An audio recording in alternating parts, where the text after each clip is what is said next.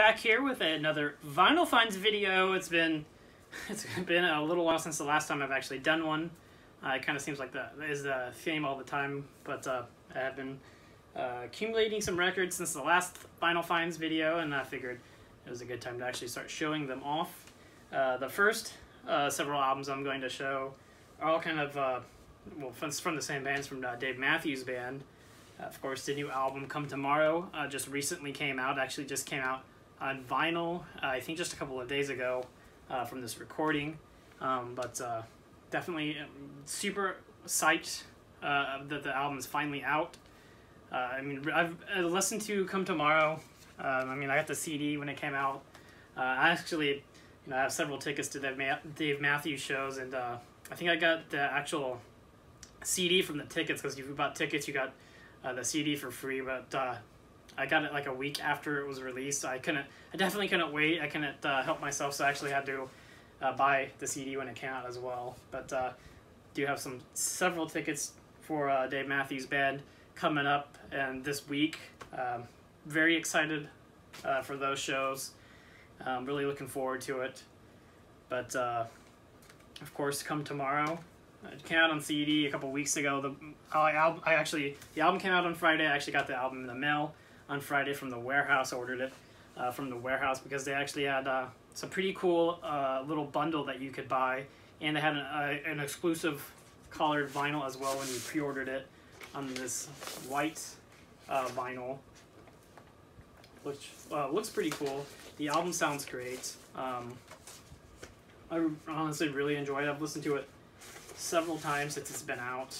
I've spun the record once. I've listened to the CD multiple times, but I mean, a lot of these songs they had played live previously, like Samurai Cop. I heard when I saw them a couple years ago. They played that song then, so it was cool to hear the studio album, of course. Black and Bluebird, another awesome song. Virginia in the Rain. I really like the song She on here. Do you remember? My least favorite song on this album is probably That Girl Is You. I think a lot of people's least favorite song is probably that song. I've heard live versions of that song, and it sounds to me a lot better than the studio version. To me, the way that Dave Matthews sings that song is just very different, in my opinion, how he normally sings the songs. But definitely super psyched to finally have this on vinyl. It's a tremendous album from the Dave Matthews Band, and I know they actually had a couple different collar variants as well. I know Target had an exclusive collar, and I know it seems like a lot of the local record stores have maybe it's just a black vinyl one, but if you buy it, you get like a slip mat with the Come Tomorrow cover on it. And I've been tempted to actually buy another copy just to get the slip mat. But also, when you pre-ordered it through the warehouse, you got a Come Tomorrow companion disc. It's got like 10 songs on it, all just various live songs. No live songs from the album, just a few songs on here. That was So Right, number 34, Why I Am, Alligator Pie, number 40, Rhyme and Reason, Drunken Soldiers, to name a few songs off of it. But it's a pretty cool live companion disc that they threw in there, the CD. But the two things that I was really looking forward to from the bundle was these two Dave Matthews Band live albums. This one is an acoustic show that they did in New York on April 5th, 1995. It's got Recently, Water into Wine, Liner Graves, Dancing Nancy's, Typical Situation, Jimmy Thing, Say Goodbye, Two Step, Tripping Billies, Song That Jane Likes. I mean, it's got several just great songs. Just the set list in the back. I'm not gonna sit here and read them all, but awesome show to have on vinyl. And the other one that I picked up, well, they all came in a bundle, and this one is Benny Royal Hall from October 24th, 2002. One that I'm really looking forward to spinning and listening to. Just an awesome set list as well. It's got The Stone, Grace Is Gone, Crush, Dancing Nancy's Too Much, The Space Between Bartender, Gravedigger. Just a very cool set list, and just a really cool bundle. And they actually had a really good price on it. I think like all the 3 albums, the bonus disc was less than $100, so it was not that bad. I think those are like I want to say 3 or 4 LPs in there all together, so really not a bad little deal altogether. But really excited to be seeing Dave Matthews this week, and definitely got some material to get even more hyped to listen to those live albums. But moving forward, yesterday, Saturday, June 30th, was the relaunch of Irvington Vinyl. They had a lot of cool stuff going down there yesterday. They had some live bands. It was crazy busy as well. It was very difficult to find a place to park, which is an awesome thing for them, but they have to walk a little bit to get to Irvington yesterday, but definitely well worth it. The redesign of the place looks great. They kind of moved stuff around, the new owners did, and Rick, the old owner, was still there helping out, so it was pretty cool to see him still there. But there was quite a few people there, and Irvington Vinyl's not like a massive store, so it was kind of hard to move around with all the people there. So definitely looking forward to going back there when it's a little less hectic. But I did pick up one album in there, and just looking through their psych section, and I found July, the 2nd of July. I think this one came out with, it's like outtake songs they did, recording the first July album in 1968. And I played this yesterday, and it sounds fantastic. I actually had never listened to this one. And Rick, the former owner of Irvington, was actually telling me that this is a really solid album, so I was really glad that I picked it up. And this sounds very, very good. I think this one came out in like 1995 or 6 or something like that, with all these songs on there. So, and it's just on black vinyl. It's a UK pressing, but definitely a very cool album to pick up. And also picked this Spin magazine up in there as well. They had magazines in there for $1.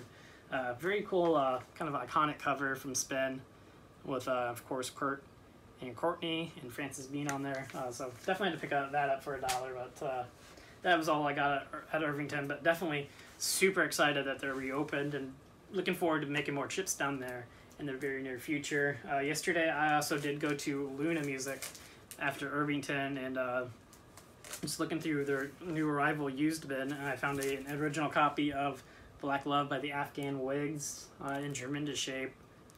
So I had to pick that up. And pretty stoked that I was able to find that. So overall, a pretty good couple finds yesterday at Irvington and Luna.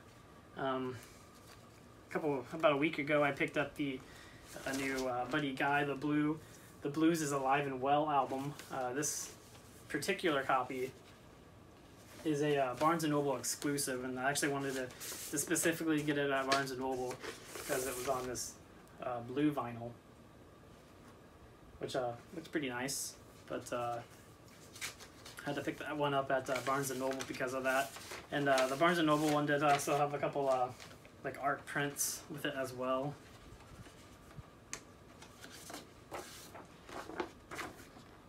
You can't go wrong with Buddy Guy. Just a great album. Got to see Buddy Guy last year at Bourbon and Beyond. I know he's playing in Louisville again in September, so definitely a show that I'm going to try to make. Just a fantastic blues artist, great guitar player, and just a great album from Buddy Guy. And then I picked up several albums from the Vinyl Rescue Project. The first one is picked up the new Liz Phair reissues from her albums from the past. Of course, this is White Chocolate Space Egg. Originally came out in 1998. And I also picked up just a self-titled Liz Phair. Originally came out in like 2003, I think. Not my favorite Liz Phair album, but definitely had to get it. Just kind of complete the Liz Phair collection of albums. I'll definitely get any of the other ones that they want to reissue. But also of course, had to pick up the new Nine Inch Nails Bad Witch. I really enjoyed this as well. It's only got 6 songs on it. A lot of people kind of saying it's an EP. I think Trent Reznor actually says it's an album, but and I think they treat it as an album. But it's like 30 minutes long, so it's not like a short album, but probably shortest Nine Inch Nails album. But really enjoy it all the way, and definitely had to pick up that new Nine Inch Nails. And of course, Blind Melon Nico recently came out, and I had to pick that up on vinyl as well. Just an awesome album to actually finally have on vinyl for the first time ever. Just a great album. Of course, came out after Shannon Hoon had passed away, and definitely one that I will spin several more times. And an album I picked up at Half Price Books is King Gizzard and the Lizard Wizard. Quarters, came out in like 2015, I think, originally. I was just looking through albums at Half Price Books, and they had, I think, like $5 on this album. And I was kind of surprised because I don't know if they necessarily knew what they had. Not that this album's like worth a great deal, but I feel like usually you can kind of tell that they go to Discogs and see what it's selling for on there, and that's what the price they put on it. But it's got 4 songs on it that all come in at like 10 minutes and 25 seconds. Really good album from King Gizzard and the Lizard Wizard, and I was actually pretty surprised to pick that up for relatively cheap. And the last album I'm going to show here is one that I picked up on Discogs, and this is one that I've been honestly been wanting to get for a while. It's Frank Black's first solo album, of course, Black Francis from the Pixies.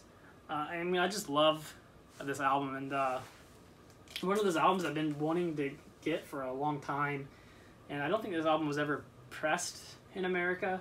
I know this particular copy that I have is one from England.